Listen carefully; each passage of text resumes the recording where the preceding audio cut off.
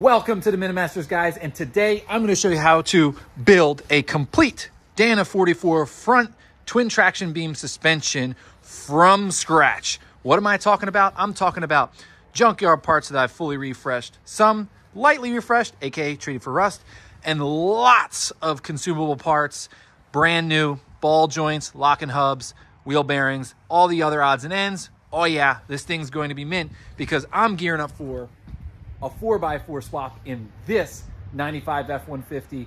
Guys, you're not going to want to miss a single second of this video because let's face it, this is going to be awesome. I'm excited, so let's get started. All right, guys, so the first step in our journey for our complete Dana 44 front end rebuild is to get our hubs all set up. So these hubs are junkyard. They have the old bearing races in them, so we want to get those out, and then we'll be able to put in these new Timken bearings and races, and this thing's gonna feel like it's riding on rails. All right, so let's start with this one right here. So I'm gonna flip it over. Got my punch, got my hammer. I'm gonna go all the way around, and I'm gonna hit it on 4 sides. Now, I can feel that it just bottomed out. Yeah, see, it's almost out. And then it'll come right out. So there's that one. All right, so now we're looking at the other one. There's that race that's gotta come out there. So again, come in here with a punch. Nice and easy. There we go. All right, so with our races removed, now it's time to put a new race in for our new bearing.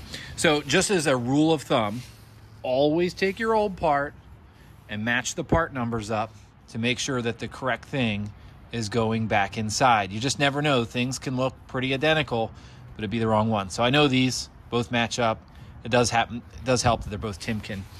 So there's that. So take your new bearing race and take your bearing race and driver seal set back there and match up the one that's close. So I've kind of already done this before, so there you go. And essentially what you'll do is pretty simple. You kind of line that one right up there, and then you'll set up this tool, which is pretty simple. And you just face it right down there, keep everything straight, hit it with a hammer.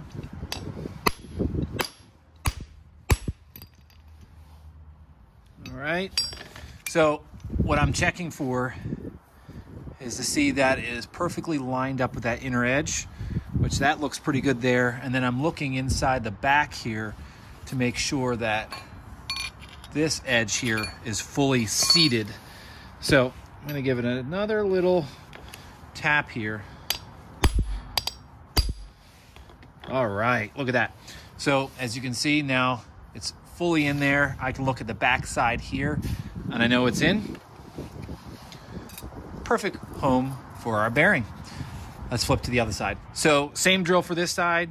Get your old bearing, match up the part number with the new, check, and then you're ready to go. Now, as something I've been doing, right or wrong, is I'll take a little bit of this grease and I'll just put a little around the edge just to kind of help get this thing seated there. So feel free to do that. Take our race and we'll drop it right down inside. All right, so we're just about set. Now, that one is a different size than the other one. So this setter probably won't work. So you'll want to go take one of your old bearings there, line it up. So that's a close match. So that'll be the one we'll use. All right, same drill. Right down in there.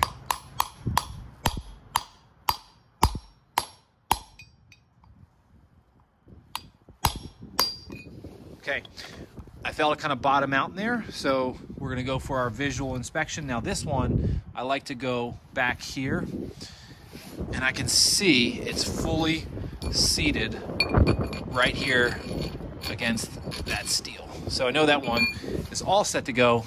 One hub down, another to go. All right, guys, so as you might have guessed, the next step in our Dana 44 front suspension build is the knuckles, specifically replacing the ball joints. As you can see, these are some junkyard ball joints. These things hardly move and they should move at least a little. So I'm going to start by taking out this lower ball joint right here. The lower ball joint has this snap ring, so get yourself some snap ring pliers. Amazon Tool League, actually pretty decent. Take that out there. Okay, snap ring out. And then I have my ball joint press. Don't try to do this without one. I mean, there are ways, but trust me, it's worth renting a press to make it easier on you. So just kind of explain what I've got here. I've got this sleeve, which fits around that. And then you'll notice there's this one hat that's kind of got like a stair stepping or wedding cake design. Put that there, hole out the backs, set that up like that. And then we're gonna take the press, and I want this hole at the top, again, just giving room for that ball joint to travel upward. And then I'm going to tighten this so it forces the bottom. So there's your setup right there. And then on the top, you can use a wrench. I actually end up using an impact gun, even though the box says don't do it. It just makes things go a lot faster.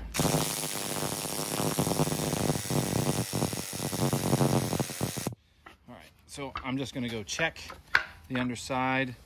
We still have travel for that ball joint to go upwards. So even though it's taking its time, we are getting there. All right, so we're gonna tackle that upper ball joint. Now, here's why I like to take the bottom ball joint out, is so that I can run this threaded portion of the press through the bottom. If I left the bottom one in, I wouldn't be able to do that. So same setup, sleeve, hat, opening through the bottom to let the ball joint travel upwards. And then, again, against the advice on this box, but I'm gonna use an impact.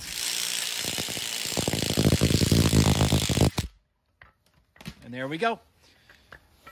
Easy peasy. All right, so it's time to install our new ball joints. So just a little housekeeping and prep.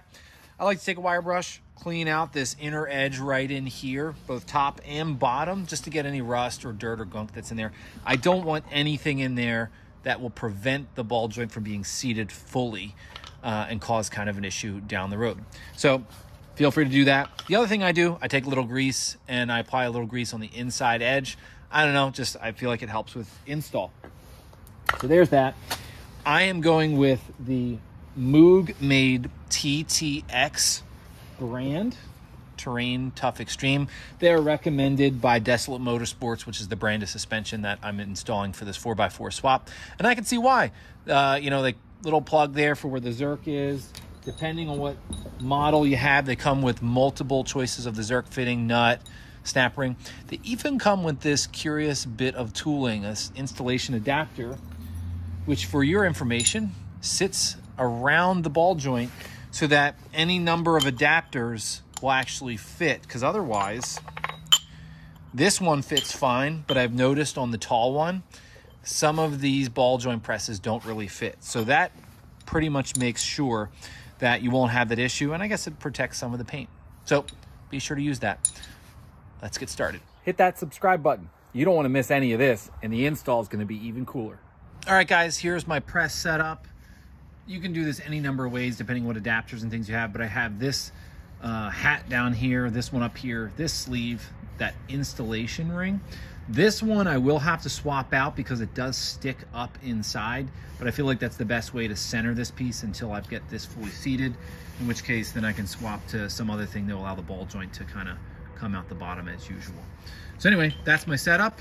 Time to start cranking down on it.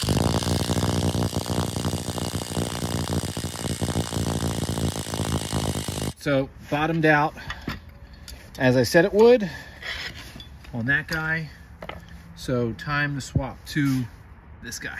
All right, guys, so as I've queued up my lower ball joint, hat, sleeve, that installation adapter, ball joint, and then I have this recessed cap down here. I'm not gonna do that one thing just because it's actually sticking through quite a bit already, so there really wouldn't be room for it. So, time to press it in.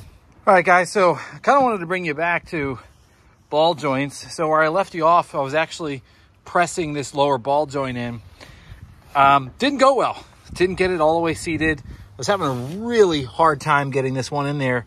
And as you can see, it's actually gone in straight. But man, I was just having a hard time getting that one in there. This one is mostly seated, but I think it's kind of gone at an angle. I may have to punch it out. But keep that in mind. Look at this knuckle and look at these ball joints. Now, I'm going to surprise you with two things. A, I did not use an impact gun on the ball joint press to install those. I actually used my Ulsa Tools extendable breaker bar. So incredible there. But I think the thing that really made it work, and it was a suggestion from a bunch of you guys when I posted about this, I put my ball joints in the freezer, okay? Put them in the freezer and then installed them. All I did was use a breaker bar. I probably exerted myself with just a little bit more on this upper one, and probably because I heated up the knuckle, and that actually sucked a lot of the cold out of that ball joint. This one down here, didn't heat the knuckle, just froze the ball joint, and it went in perfect. I mean, look, there's like so much room for that snap ring. Sometimes that snap ring is a total pain to get on, but there you are, plenty of room. So anyway, I'm gonna finish this one up, go and correct this one, use the freezer method, and we'll be done with ball joints. Well, there you are, guys, 4 fully installed ball joints. And before you go and throw those with your bin of parts, make sure you go put your zerk fittings on and your snap rings. And that's it, guys, for part 1. Click over here for part 2 so you can catch the rest. See ya.